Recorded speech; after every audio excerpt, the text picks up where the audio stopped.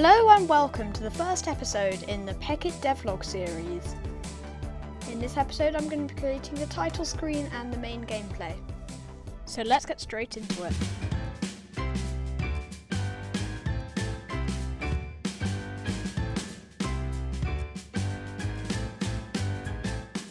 I'm going to be creating this game in the widely used engine known as Unity. My plan for the game is to create a 2D scrolling game where you play as a bird and you need to eat worms. There will be power-ups that you can collect, but I haven't thought of any yet, so please give me some ideas in the comments. The controls will be simple. Hold down space to fly up. If you don't hold down space, you fall. I've been planning the story as well, but I'm not going to reveal anything because I don't want to spoil the game. Okay, now let's start programming. So you may notice that the game I'm creating in this episode is very simple, and that is for reasons you will discover in our next video.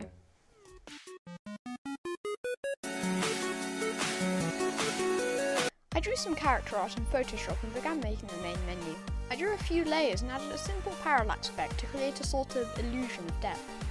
Then I added a title with a spinny Pekkit because yes. Next, I whipped up a quick song for the title screen and imported it to Unity. I made a play button. It does nothing. I made a quit button. It does something.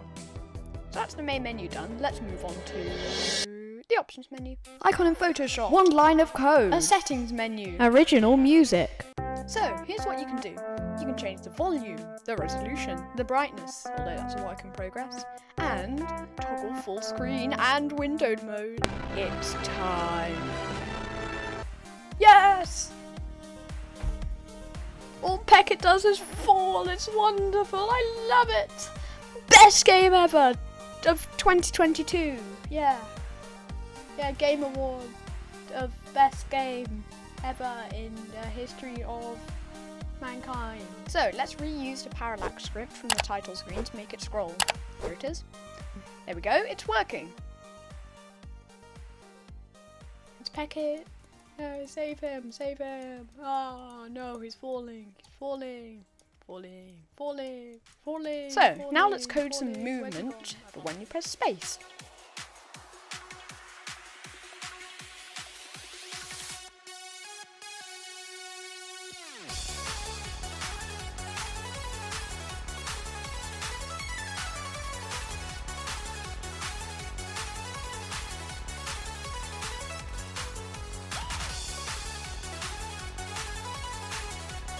I don't know why, but when making this, my brain just blanked. So say hello to the 3 lines of code that took me 3 hours to write. So the game needs some sound effects, so I created some with my sound effects generator. It's for creating 8-bit sort of sounds. And here are the results. But these are terrible, because they're made by me, and that's when I found it. 2 discs containing professional library of sound effects.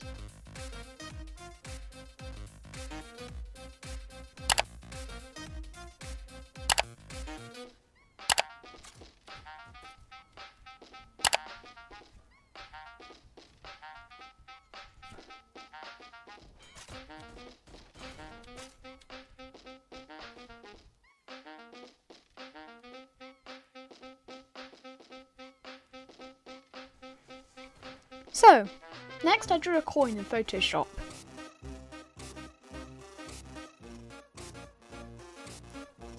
Then I animated the coin and imported a pixel font to use as the counter for the coin.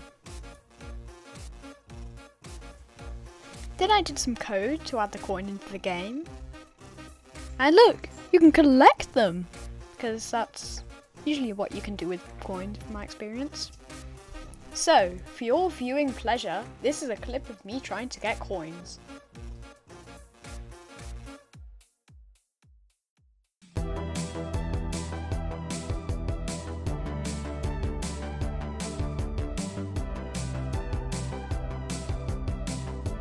Next, I drew a pause button in Photoshop and imported it into the game.